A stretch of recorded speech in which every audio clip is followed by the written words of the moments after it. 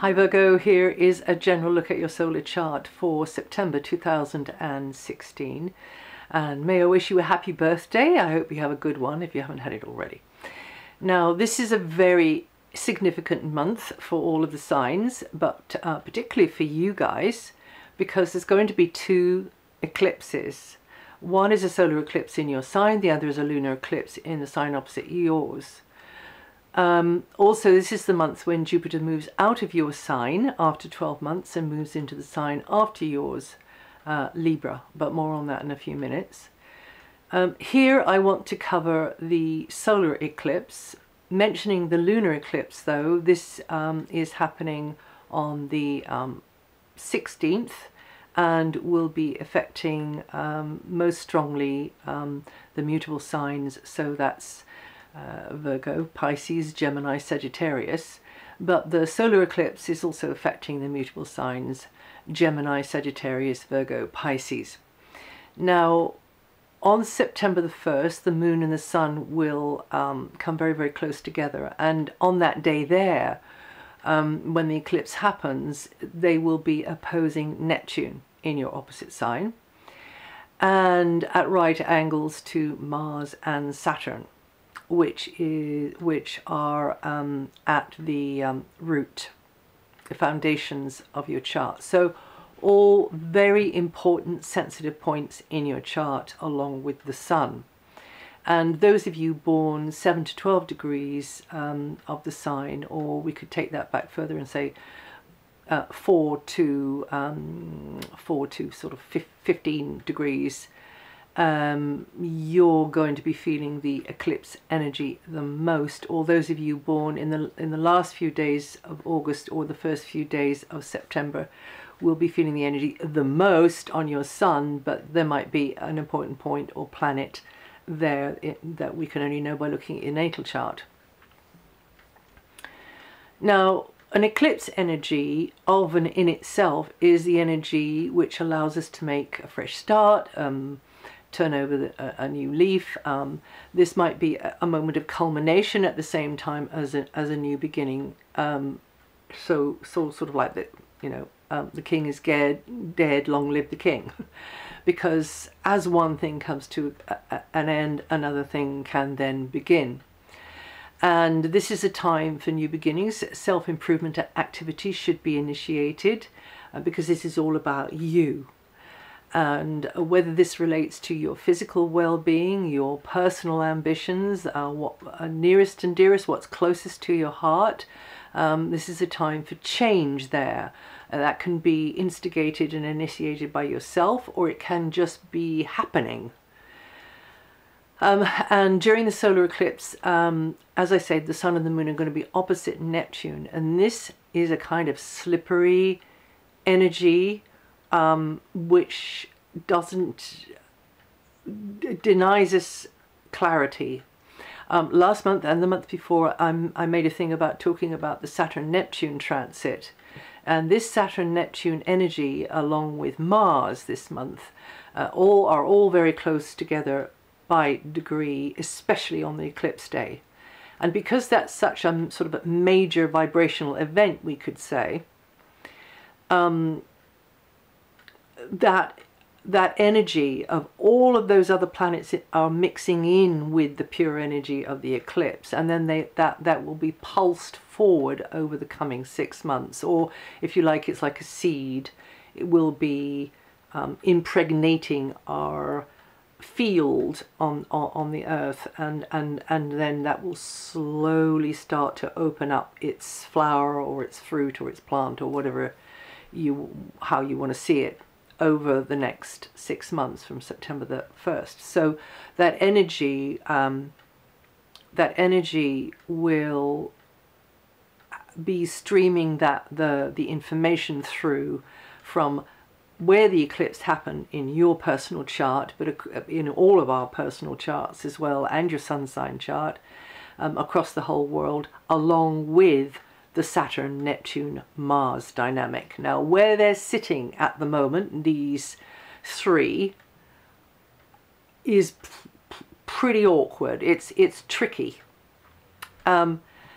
And as I mentioned last month, that we are in a time where it's easy for others to push our buttons or to get us losing the plot or being a bit fearful about things, because we start to fret and worry about, you know, the bogeyman, or that fear-based thinking, that it's almost like paranoia coming in.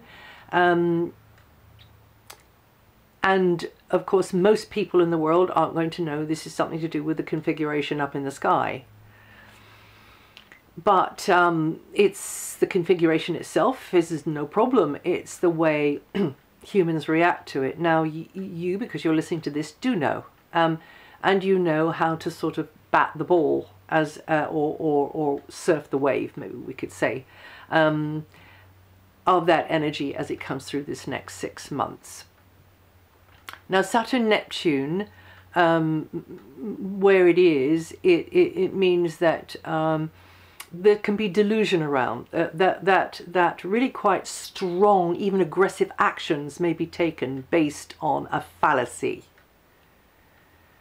Now, that might be out there in the wider world, or it might be indirectly affecting you, or it might be directly affecting you, or it might even be you that's doing it, you that are, as they say, making a mountain out of a molehill. Because this is more likely now with this kind of energy. It's definitely not the time to take a gamble on something.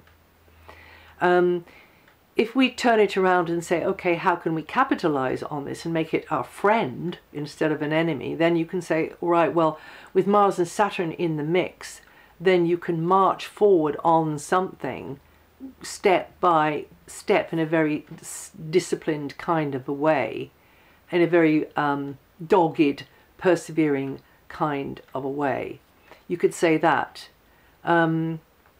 Mars is at the root of your chart, so this might be to do with family. It might be to do with property, a venue. It might be to do with a neighborhood or a community. It might be to do with the past, the parents, or a parent. It's particularly connected to the father line, but it can be either parent. So it can, skeletons could start rattling in the closet anyway. So you could say, okay, let's bring all this to the surface and put it, you know, on the table and do what we can to deal with this. Make a game of it, make an art of it, make whatever you want out of it. And it might be not directly affecting you personally, it might be out there in the community. So it might be that people's prejudices come to the fore based upon not very much.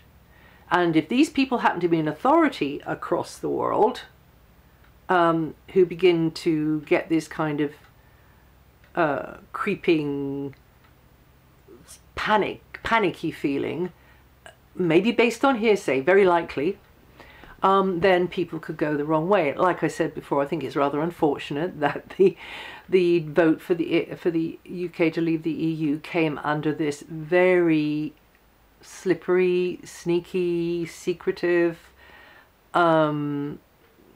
confusing aspect. And there, it will be around for a while. There's June, July, August, September, and a little bit of October. Now, you have Neptune in your opposite sign, so it might mean that as well, that somebody that you're close to, either through family or just a close association, is more needy or more leaning on you, or that you get the wrong idea about them. And with the Saturn-Neptune thing happening on the eclipse, it might be so you're underestimating or overestimating. And you Virgos born the 1st to the 4th of September, or with 9 to 12 degrees rising, will feel the energy of this the most this month. Now, it might not be anything to do with you, or it might be at one remove or more than one remove from you. But because you're hearing this, and probably if you're interested in astrology, you know about it anyway, there's lots of different ways of speculating on how this may pan out in individuals' lives. You know, it is not one size fits all. So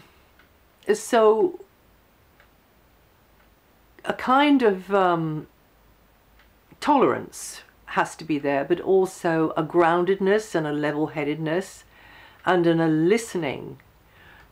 Mercury, your ruling planet, is conjuncting Jupiter in your sign on the day of the eclipse. Now this is a saving grace. It's a minor aspect compared to Mars and Saturn and Neptune. However, it's still in there, and every little bit helps. So if you were to reach further away from yourself for teaching, advice, yeah, just comparing notes with others, or teaching or education, or maybe going back to some old philosophy and using that in a practical sort of a way. Maybe also on a more sort of mundane human level, connecting politically or through the law. This is a good area here, right? So it would tend to be on your side. But of course we need to find what chimes and resonates with us the best, of course. So Mercury is very, very much strongly in your sign, and Jupiter is also in your sign at the time of the eclipse. And those two together could be offsetting the sharper, gruffer side of this eclipse energy, which will carry through on its wave these hangers-on of Mars, Saturn and Neptune. So now the sun is in your sign, obviously. It's your birthday time. So it's time for you to be more self-centered, to get on with things that you particularly personally want to get on with and you want to go and do and experience, or whatever it is. And there could be more coming at you, though, in the way of paperwork, or in the way of, you know, contacts and sort of chatting and so on and so forth. But maybe, you know, that you would enjoy that. Venus is in an area concerning money, property and other basic stuff up until the 24th.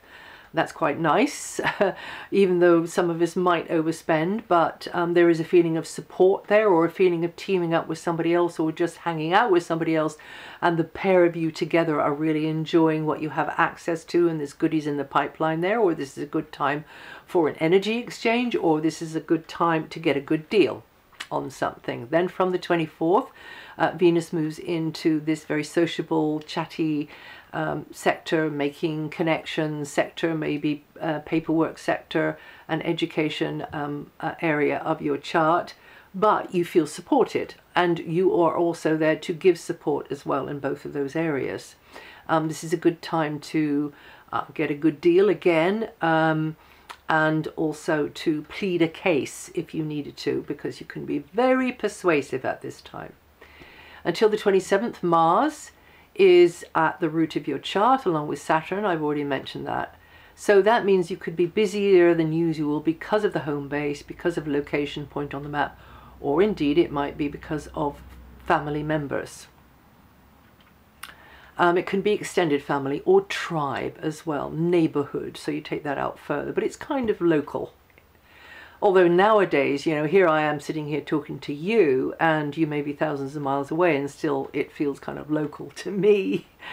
So, you know, it's kind of global, really, this local concept now, isn't it? We're all under the same sky, and we're all standing on the same earth. So there could be occasions when you feel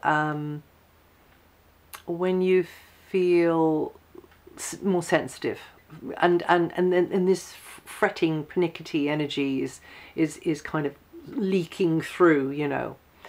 But like I said before, something to do with the past, emotional reactions, emotional patterning will seem more obvious to many of you now, or you will be evidencing this in others around you. Now, for some, parents will be emphasized. I think I mentioned that before. But you could also be putting your energy or taking decisions because of society's traditions, whether that's to do with marriage, christenings, you know, honeymoons, or whether that's to do with something like what is it, what society's traditions sort of, you know, paying a penalty for not having a parking ticket or something like that. Or maybe, I don't know, I mean, that's quite a recent tradition really, isn't it? But yeah, we could factor that sort of thing in. So it could be on the plus side or the minus side, depending on how you're vibrating, I guess, and what you're pulling towards you. Now, but the reason why I'm making a bit of a fuss about this is that it can be a bit of a downer, this vibration. So one has to kind of pull oneself back and reset if one knows how to do that. And if one doesn't know how to do that, then try and find out. From the 27th, Mars goes into a more spontaneous, even romantic area. It's to do with children, so there might be the need for more activity or busyness or decision making because of or with children, young folk. Could be animals, could be partners. There could be somebody coming along in a romantic sort of sense, actually, with Mars here. And Venus is in a sort of place from the 24th as well to fit in really, really nicely with that. So this gives you more of a trigger to get out and party, or to be speculative and take a bit of a gamble on something. Definitely it's a feeling of being more in your power, more sort of center stage in some way or another. There could be occasions when you're feeling a bit more competitive as well with Mars here. It's time to get out and get active with projects that you enjoy, which are rewarding and empowering, or stay in, you know, do a hobby. And then from the 23rd, finances, goods, property, or anything which affects your material security or physical well-being will become more of the center of your attention. Jupiter. Now, Jupiter's been in your sign for many, many months, and it's time for Jupiter to leave, as it does every 12 years. It comes in and then it leaves after staying for a year. So this has been a real expansive growth spurt year for many of you. You will recognize that. I mean, I would say for all of you, but that growth spurt might happen in a limited kind of way, depending on where your current circumstances are on your timeline.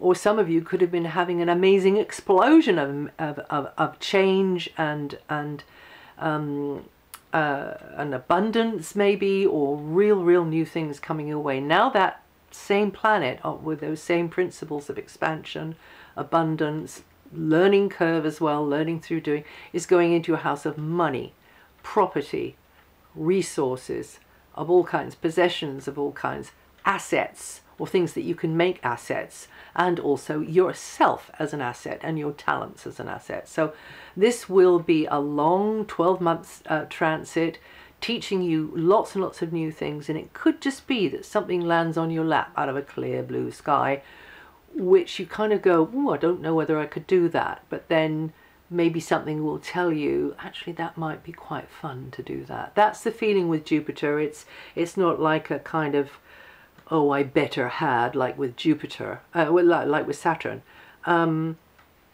It's a sort of, wow, maybe, just maybe that could turn out okay sort of feeling, you know.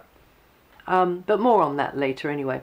And then, of course, Neptune, I've covered that a little bit earlier. So for you, Virgos, born in the first few days of your sign, or up to 6 degrees rising, you're going to be feeling that new position of Jupiter the most.